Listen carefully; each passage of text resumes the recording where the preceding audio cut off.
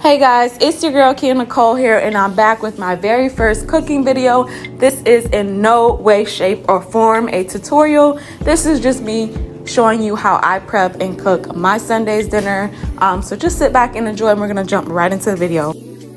Alright, so we're gonna start off with prepping our pot roast. Now this is a chuck pot roast, which in my opinion is the best. We're gonna use Slap Your Mama. If you don't know, now you know. That's literally the best seasoning ever. We're using paprika as well. We're using garlic powder, of course. Onion powder. Seasoned salt. Black pepper, of course. Chili powder.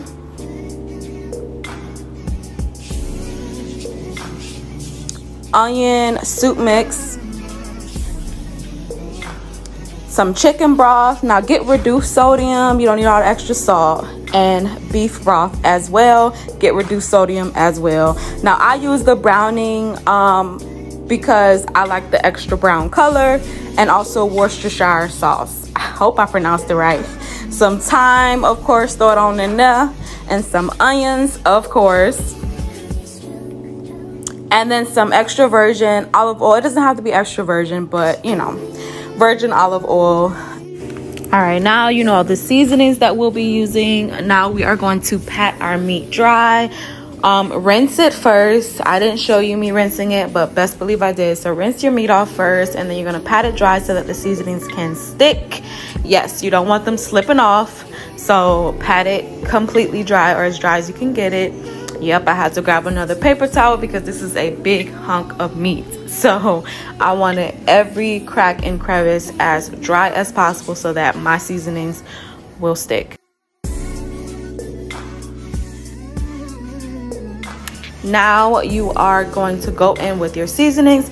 I put mine inside of a small bowl and blended them all together. That just helps me with portioning, just so that I don't over season it. And let me tell y'all a secret. I actually prefer my boyfriend to like season this type of meat, only because he has a heavy hand, and this meat actually does require like a slightly heavy hand because it's a large piece of meat. And you may think it's heavily seasoned, like you may think what I'm doing is a whole lot, that looks like a lot of seasoning, right? But in actuality, that's a lot of meat. So a lot of the seasoning, you know, may not completely stick when you're cooking it, which is why you want to make sure it's all the way patted dry with the paper towel. But a lot of it just simply is not going to stick, so it's like you have to over season it in a way, so it's going to seem like a lot that I'm doing, but believe me, when you're done, it's gonna be nice and see. Again, this ain't even a tutorial, this is just how I do it. But yeah, I do prefer my boyfriend to do it because he has a heavier hand than I do, and for some reason when he does it, it comes out even more seasoned than when I do it. But he was out at the time, so I had to go ahead and just do it, and it's still gonna taste good, so that's all that matters.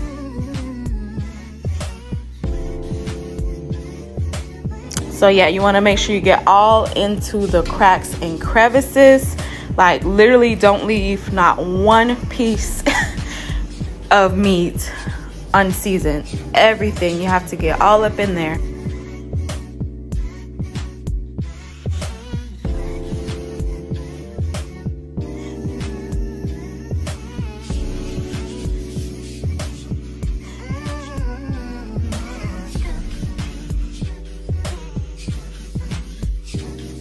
And I actually had a little bit of seasoning still left. I just put it to the side. You can simply add that.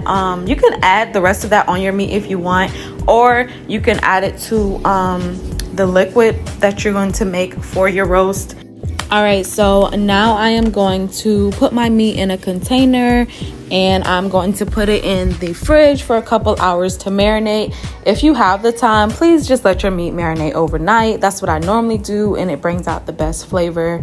However, I went to bed last night and did not do it. So I'm just gonna let it marinate for a couple hours, and then we're gonna get it cooking in my crock pot.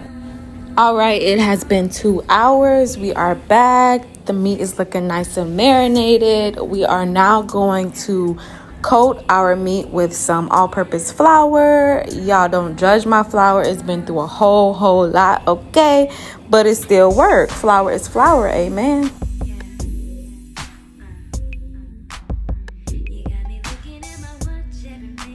Oh yeah, I forgot to mention, disregard what I got on. This is what I went to bed in. So I'm literally up in my night clothes. I got this Mario shirt on, these nice comfy, you know, bottoms. Listen, it is what it is. I'm in the comfort of my home. And that is why y'all do not see my face, because I'm in a bonnet and I'm comfortable, child, trying to make my Sunday dinner.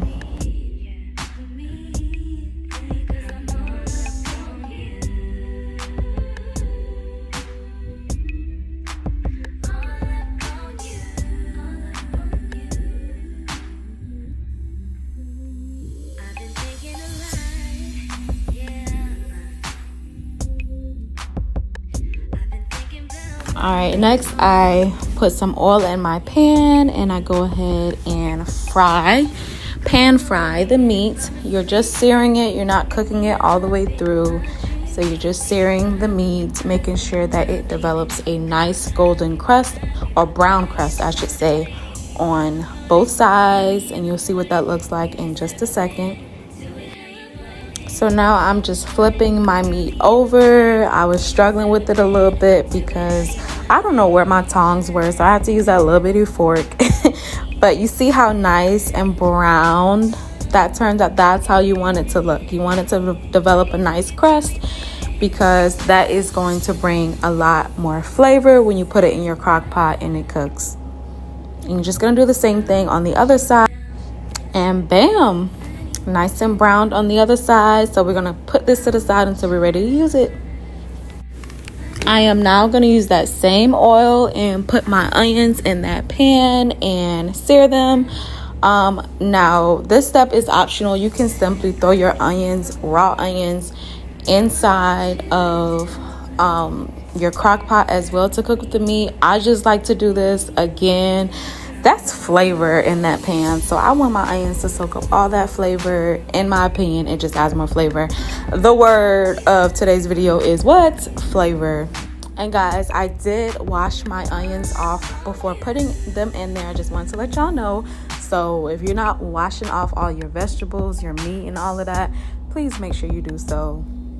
So basically you just want them to be caramelized like so. So once they start looking a little bit like that, they got a little brown to them, you know, a little caramelized action going on, they're done. So now we are going to prepare the liquid gravy, whatever you want to call it, that you will be using when you cook your meat in your crock pot. So I have a little chicken broth going in there. I use chicken as well as beef, just because the chicken just brings, I don't know, it kind of cuts back from all that beefy flavor. So I don't just do beef, but there is a lot of beef in there as well. So you see, now I'm gonna go in with some beef broth, and I'm going to do about like 2 cups of that in there. So 1 cup of chicken, about 2 cups of beef. I'm not gonna tell y'all all the measurements, because to be honest, a lot of this stuff is free-handed. If you know, then you know. So, you know, just use your best judgment.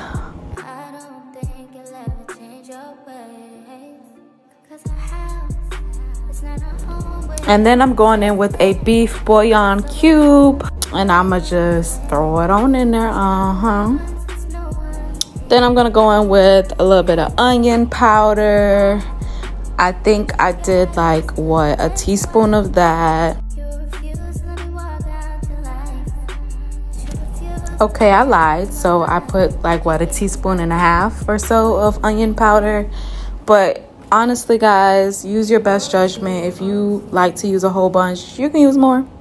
We're gonna go in with some garlic powder as well. I don't know how much of that I put in there. And we're going in with some Worcestershire. I don't know how to say that word, y'all, either. Worcestershire sauce, something like that. And you see, I mean, it's overflowing. I don't even know why I'm using the little teaspoon, tablespoon things, because I mean, it just overflowed, and that's okay. Then I'm going in with my browning liquid. And that's just gonna add that extra brown color that I like in my meat. Like I want my meat to be extra brown. I want the gravy, quote unquote gravy, to be extra brown as well. So that little dab, little cap of it is all you need. You don't need too much.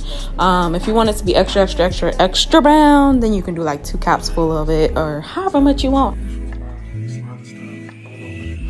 Now this step is optional. I just put in like a couple pieces of butter, unsalted butter that is, and I don't know why, that's just what I do.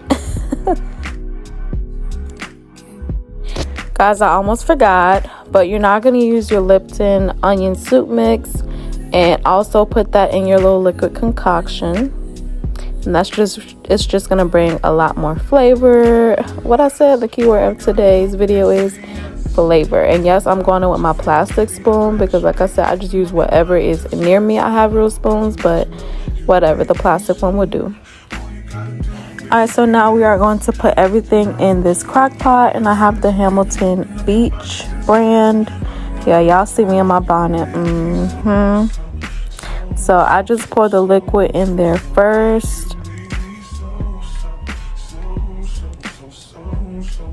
And you see some of it is like stuck to the glass, being stubborn. That's that Lipton onion soup mix.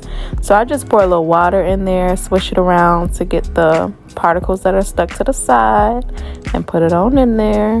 No seasonings left behind, okay? Now I'm gonna go on with some thyme, fresh thyme if you have it, just a few sprigs of thyme. Wash it off and throw it on in there. I also forgot to mention I am using some baby carrots as well. I'm not doing the whole celery and potatoes and all that because I have quite a few sides that I'm gonna eat with the roast, so I don't want it to be like too much starch.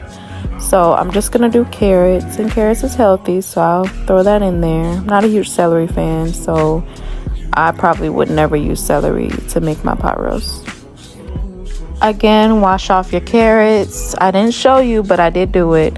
Now I'm going to put my meat in there, and yeah, me and this meat had a little tussle because, you know, it just was not trying to get in that pot. But honey, you got to get in that pot, okay? And, you know, got my sauteed onions looking so scrumptious. And then I'm extra, so I am just gonna take a spoon and kind of like, what's the word for it, base the meat. I don't know, I'm just gonna like pour the liquid that's surrounding the meat on top of it as well, just to make sure it's really absorbing the liquid and it's kind of, you know, not starting from a dry state. I don't know, it makes sense in my head. I just do whatever feels right. And then I'm going to let this slow cook for 5 hours on high. You can also do 8 hours on low. Alright, so now I'm going to show you guys how I make my macaroni. I use chicken broth and the Elbows macaroni shells. And I'm putting about half the box in there, although I think I did a little bit more than half. I don't need the full box just because it's literally just me and my boyfriend probably eating it. So alright, so now I'm just going to show you the different cheeses that I use. I have some mild cheddar cheese, I have sharp cheddar cheese, and then I have 2 mozzarella cheeses. Now, I sent my boyfriend to get these ingredients. He claimed they didn't have no other cheeses. I usually use between 3 to 6 different cheeses. So this is what we have to work with, y'all. And then I have my shredder. Now, this, I would prefer like an electric one where you're not having to do so much like elbow work to get it shredded, because it doesn't really shred the entire thing, or at least maybe I'm doing it wrong. You'll see, it doesn't shred the entire thing, so I just try to get it as close as I can to, like, you know, you'll see. I can't really explain it but you'll see what I mean. So I'm shredding it, and I normally like cut it in half first, and it just makes it easier for me to work with and hold it in my hand.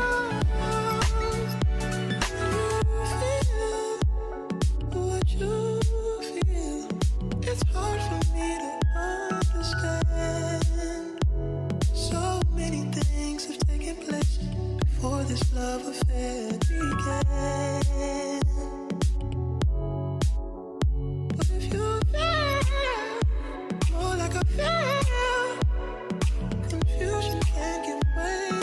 So as you see, I'm left with these 2 little pieces because I was not trying to cut my hand trying to shred them. So then what I do is I kind of just cut them in blocks, and that's just how I do with each piece of cheese. When I'm left to like just a thin piece left, I'll go ahead and just cut it into blocks, and I always either put it up and save it to be used later for another time, because in most cases the cheese I've shredded is enough to make the entire pan of macaroni by itself.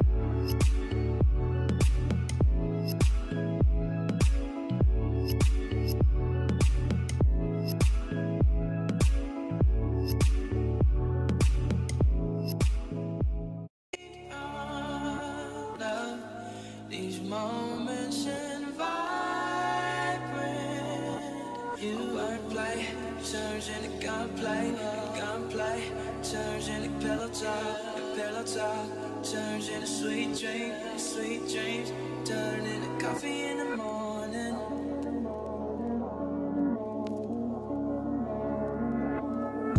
We talk street art, sarcasm, crass humor in high fashion. Peach color moon glistens, the plot thickens as we laugh over shotguns and tongue kisses. Bubble bath, you for daring, would you rather? A cold flame, the dull and no shame. Drugs, sex, and Polaroid. Pick a star in the sky, we could both say goodbye all night. I wish I could paint all of these moments in vibrant. You wordplay turns into gunplay, gunplay turns into pillow talk turns into sweet dreams turn into coffee in the morning, coffee in the morning. Alright, so now that my macaroni is done cooking, I just add some butter in there and I stir it up. You don't want to over stir it because it's going to be gummy. Like, I probably stirred it a little too much, but you do want the butter to kind of be like melted in there as much as it can be. I did let my macaroni cool down a little bit, so I didn't put the butter in when it was piping hot, but I would advise for you to do so because it'll melt the butter a lot more quickly. You don't have to keep stirring it like I did. So then I go in with some sour cream. Yes guys, sour cream. If you haven't tried it, try it. I feel like it just gives your macaroni just a different taste. You're not going to use like a lot of it, just a little bit of sour cream.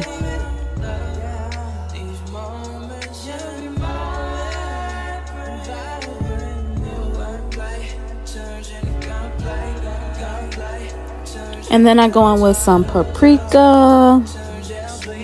So basically you're going to season your noodles, guys. If you don't season your noodles, try it. It's definitely going to provide, what's the word of this video? Flavor. A lot more flavor. So you can't just rely on the cheeses alone to make your macaroni good. I advise you lightly season it. So the next seasoning I'm using is black pepper, of course. If you're not at least doing that, then you're doing something wrong. A little garlic powder.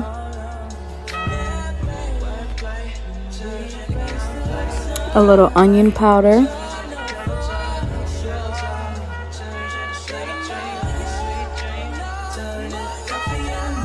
And then a little sea salt. I'm using sea salt. You know, it's a little more natural. So I just want like a lighter salted taste. Like I don't need to overdo it. So I'm using a little sea salt. And then you just stir it all up. Like so.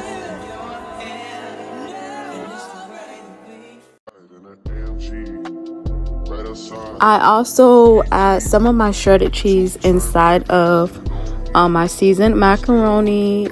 This is optional. This is just what I do just to help make it even more cheesier, so you're not just putting cheese on top. You'll have you have cheese all the way throughout your macaroni. I think it's important to do it this way if you're not gonna take the option of, like, some people make a roux and, you know, they'll have the macaroni be like super creamy or however.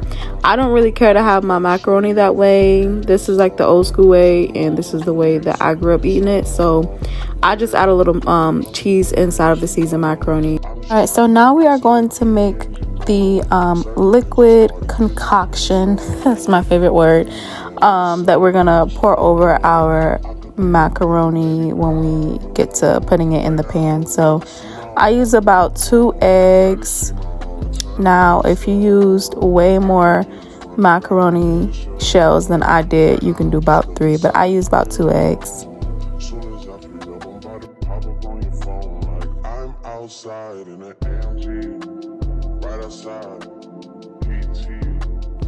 And then I'm going to use some whole milk.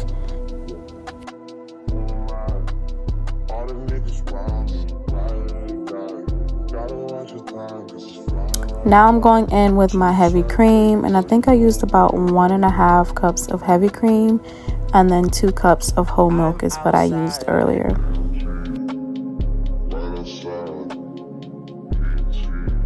Now I'm just whisking everything together. One thing I did do that I didn't show you guys in this video, I did actually go back and add some more seasonings in this liquid concoction as well. So I just added a little salt and pepper, and I think garlic powder, and that was all. Just to, like, what's the word again? Flavor. Hello. Some more flavor. I don't know. It just adds, you know, an additional layer of flavor when I do that as well. So everything's seasoned, so I wanted this to be seasoned as well.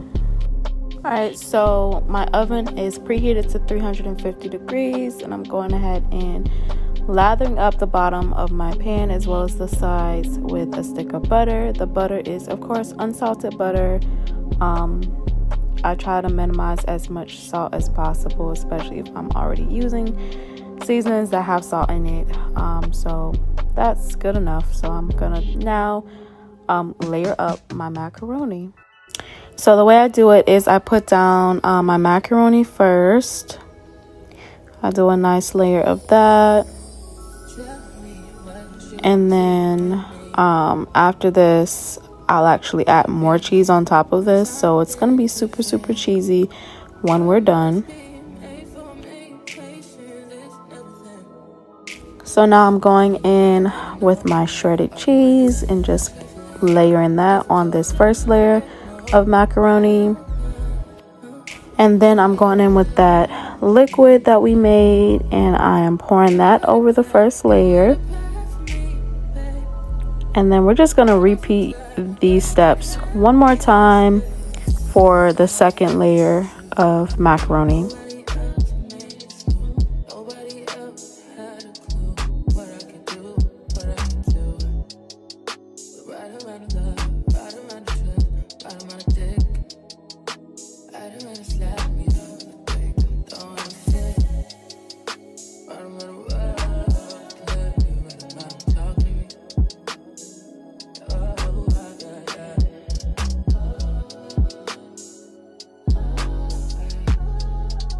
And then I'm extra, so for presentation, I'm gonna throw a little paprika on top. You'll see when it comes out, it looks so good with that paprika melted on top. And then I just put it in the oven for about 30 minutes or so. All this cooking, I needed a nice break, so I have my favorite wine here, Stella Rosa Black, and I'm gonna pour me up a glass because I needed a very much needed break from all of that cooking. And then we're going to be right back at it in a few seconds.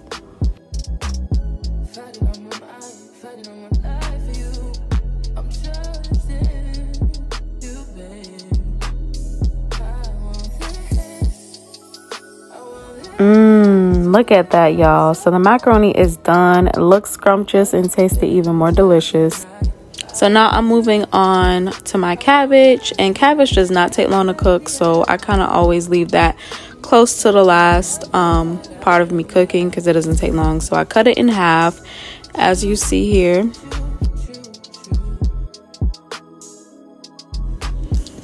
And once it is cut in half, you see the core right there. I go ahead and cut that piece out.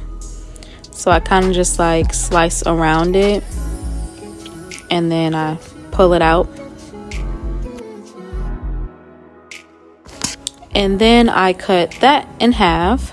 So I cut my half in half. So basically you're going to cut your 2 cabbages into fourths basically. So you have 1 cabbage, you cut that in half, and then cut the half in half. And then I am going to cut it. Now you cut it how you want to. I cut mine the long way, but then I also go back through and like cut it up into smaller pieces. I don't like long pieces of cabbage. I don't know, but you cut it how you want to. Cabbage is cabbage, as long as they are cut similarly and you don't have long pieces and short pieces and big pieces and small pieces, you know. So I try to cut it to where it'll kind of be as even as possible. And then I almost took my finger out, y'all. Like, come on, girl, act like you know how to use a knife.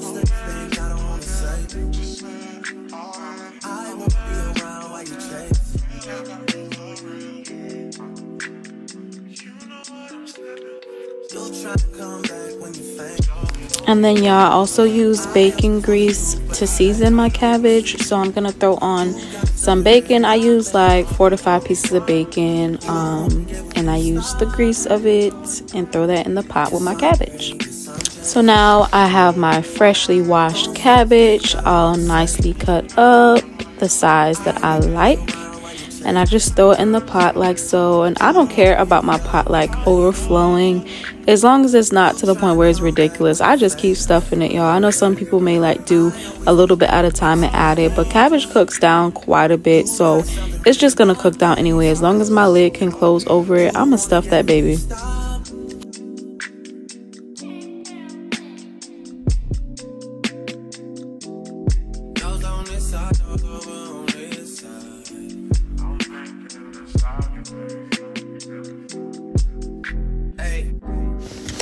And then I added my bacon grease, not shown here, but I did add it. And then I add like a couple slices of bacon in there as well. I'm going in with some chicken broth. Yes, chicken broth is like the GOAT today. And then I'm adding some black pepper. Now you can season your cabbage how you want, but this is how I do it. So I use black pepper, and I'm very, very generous with it, as you can see.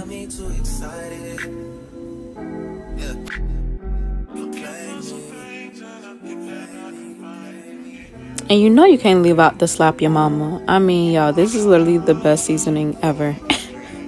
The best. And I'm generous with this one as well.